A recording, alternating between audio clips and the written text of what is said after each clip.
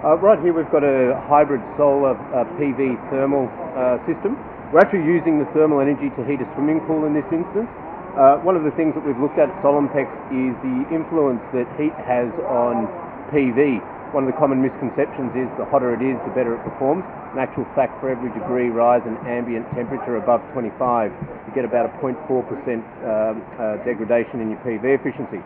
So what we've done, being one of the largest solar thermal manufacturers in the world, is put one of our high-quality copper flat plate collectors on the backside of or attach a PV module to one of our high-grade collectors, and drawing the heat away from the PV, therefore maintaining its efficiency, whilst using the thermal energy to heat a swimming pool.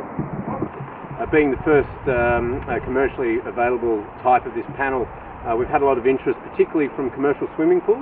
We're looking at anything from an indoor 25-metre council pool in the lower Hunter region through to retirement villages in Perth. It's a really neat application.